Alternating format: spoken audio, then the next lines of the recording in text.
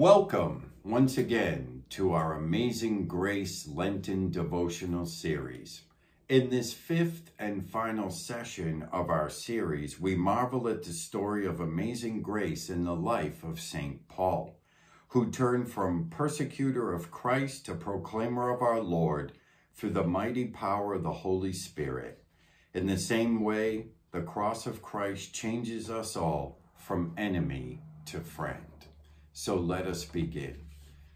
The grace of our Lord Jesus Christ, the love of God, and the communion of the Holy Spirit be with you all.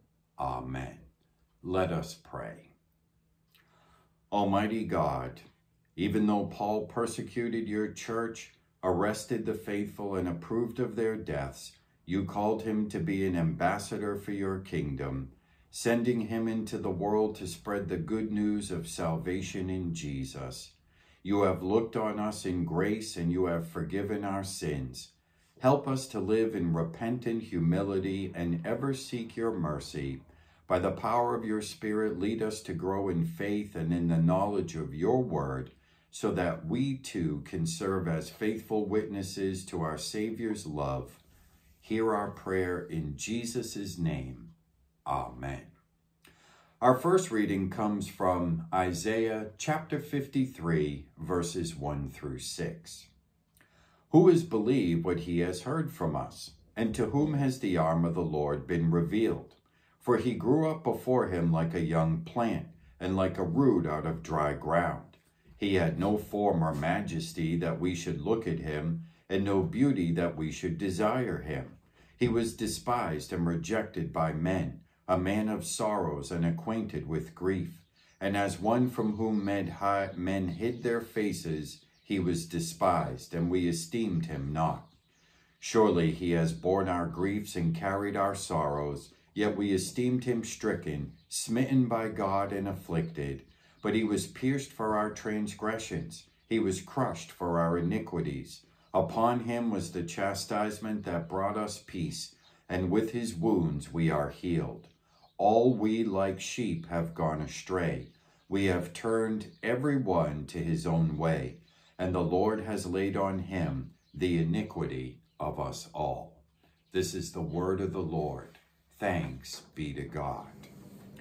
Our second reading comes from 1 Timothy chapter 1, verses 12 through 17.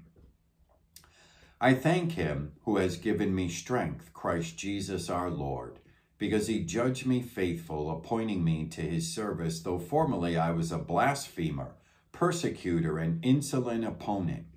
But I received mercy because I had acted ignorantly in unbelief, and the grace of our Lord overflowed for me with the faith and love that are in Christ Jesus. The saying is trustworthy and deserving of full acceptance, that Christ Jesus came into the world to save sinners, of whom I am the foremost.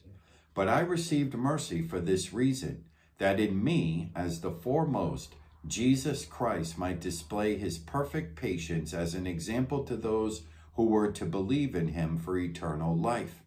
To the King of the ages, immortal, invisible, the only God, be honor and glory forever and ever. Amen. This is the word of the Lord. Thanks be to God. And now a reading from the Holy Gospel according to St. Mark, chapter 2, verses 13 through 17. He went out again beside the sea, and all the crowd was coming to him, and he was teaching them. And as he passed by, he saw Levi, the son of Alphaeus, sitting at the tax booth, and he said to him, "Follow me." And he rose and followed him. And as he reclined at table in his house, many tax collectors and sinners were reclining with Jesus and his disciples, for there were many who followed him. And the scribes of the Pharisees, when they saw that he was eating with sinners and tax collectors, said to his disciples, "Why does he eat with tax collectors and sinners?" And when Jesus heard it, he said to them, "Those who are well have no need of a physician, but those who are sick. I came not to call the righteous, but sinners." This is the gospel of our Lord. Praise to you, O Christ. Grace, mercy, and peace to you from God our Father and from our Lord and Savior, Jesus Christ. Amen. Amazing grace, how sweet the sound that saved a wretch like me. We are rescued from our wretchedness through the overwhelming victory of God's amazing grace through Christ.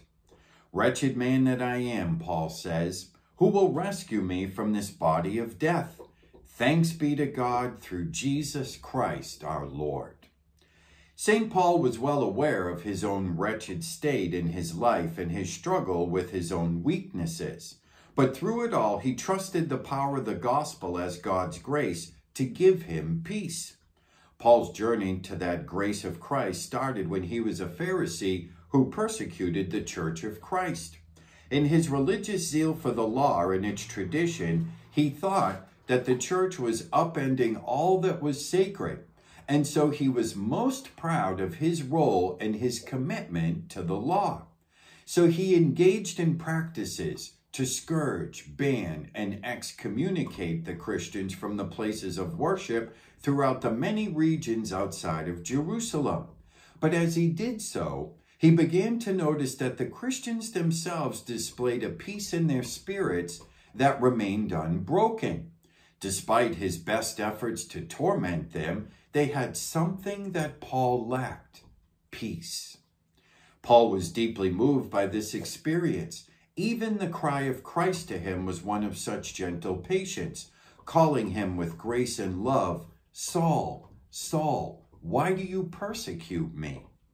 All that he had done in his zealous persecutions only made it clear that it was not the Christians who had a problem, but he did, a wretched state of conflict within himself that he inflicted upon others. He was overcome by the grace of God in Christ and converted from being a persecutor of the gospel to being one of its most adamant and yet humble proclaimers. In spite of Paul's many acts of animosity and violence, God had other things in mind for him. Christ's grace to call Paul as an apostle of the faith demonstrates how far and deep Christ was willing to go for the most wretched. Paul gave up his former life and embraced the ministry to which he was called, gladly giving up what he had and sharing instead the message of God's amazing grace in Christ. The suffering, death, and resurrection of Jesus the Christ became Paul's new proclamation. Instead of contributing to the sufferings of others as he once did, Paul was willing to take on Christ's sufferings for him as the power for his own suffering for the lives of others who were themselves lost and in a wretched state, even sharing with them the love, mercy, and peace that he himself came to grasp in Christ. Paul was not alone in his former life of wretchedness, nor even in doing acts that made the lives of others wretched. Like Paul, we must also admit and confess our own accountability for our great many sins. We have often denied the sufferings of others and have in fact said and done things that have only contributed to their sufferings. And we have tried to let ourselves off the hook for the wrongs we have done. But no one is without culpability from this judgment of our sin. Yet God did not intend to abandon us in this state of judgment. The confession of sin is but the precursor to the blessings we receive in Jesus the Christ. Christ trumps all of our sin and gives us his peace and forgiveness. The damning judgment of our sin is not the last word for us. The last word is that God loves us and sees us beyond all condemnation, making us righteous through our faith in Christ. Paul connects that amazing grace of Christ with our own faith. Our faith is our acceptance of God's grace, this precious, undeserved gift that God so dearly and urgently wants us to have and to hold. Indeed, Paul boasted of how our faith is our righteousness because it opens its hands to trust and grasp that God will fill us with grace and peace. But faith finds its secret power not in itself, but in the grace that God bestows upon us through our trust. Abraham looked at the stars of the sky and sands on the seashore while hearing God's promise, "So shall your descendants be." And by his faith, he was reckoned as righteous. Jesus said to those who were recipients of his amazing grace, "Your faith has saved you." The power of faith is not in the paucity of our faith itself. It is the object that faith trusts, the righteousness that we have through Christ's grace that makes faith great. But faith empowers us to be with the suffering of this world.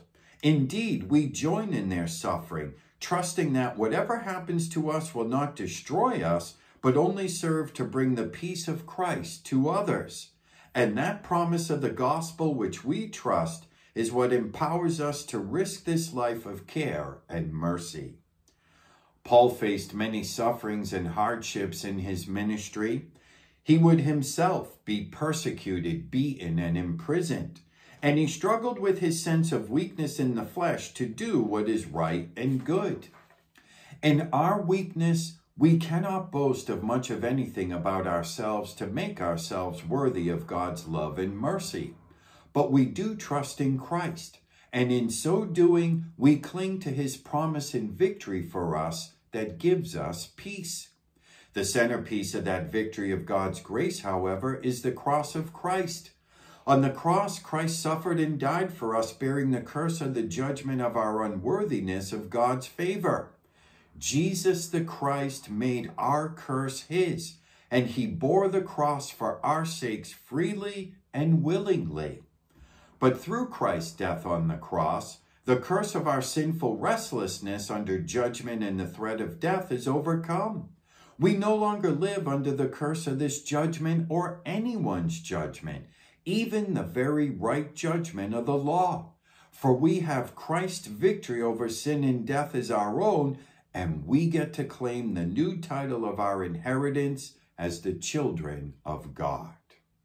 When we were baptized, we put on Christ and the garments of his righteousness. Righteousness that is as far-reaching and as far-promising as all the ends of the earth.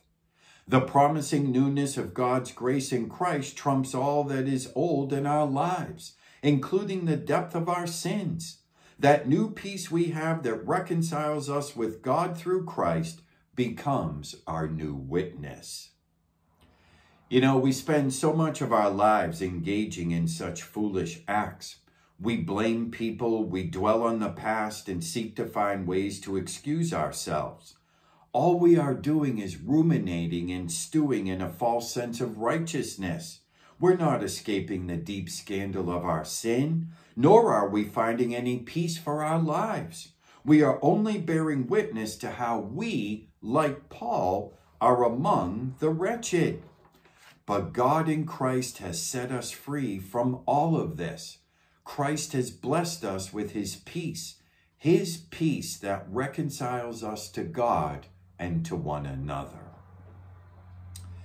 Dietrich Bonhoeffer was a German theologian who suffered in a prison camp in Nazi Germany. He once wallowed in his cell, wondering what his life's meaning was all about. But he found the peace of Christ beyond any and all of his self-absorbing wretchedness and weakness. He realized that he was only running from victory already achieved, a victory which is ours already now through faith. We get to be bold to confess the truth that we are indeed sinners, but also get to be bold to embrace even more the promise that Jesus the Christ came to save us from the depth of our sin and to grace us with his peace. So it was later in his life that Paul had no fear of admitting the truth of his status as the chief of sinners from all that he did to persecute the faith. There was no reason to try to cover it up or conceal it. He could be free to say what was in fact true of his life because of the surpassing grace and peace that he and all have received in Christ. Paul says the saying is sure and worthy of full acceptance that Christ Jesus came into the world to save sinners, of whom I am the foremost. Our sin is conquered, not by any of our own vain efforts, but through the amazing grace that we have in Christ Jesus, who took the path to the cross for our sake. Through Christ, we have peace with God, and our wretchedness gives way to the promise of Christ's grace. My friends, let us be bold to witness the amazing grace of Christ crucified for us and for all our lives, and indeed for the lives of all. There is no one too wretched for whom Christ's grace does not reach. Are we willing to risk that promise? Through Christ's peace, we become willing participants in sharing in the sufferings of our suffering world in order to love as we have been loved by our Lord. Christ's grace frees us to embrace that peace in our lives and our hearts, and to witness to such peace by sharing in the sufferings of others, so that for all that is wretched in this world, the last word may be peace. Amen. And may Almighty God, Father, Son, and Holy Spirit bless you all now and forevermore. Amen.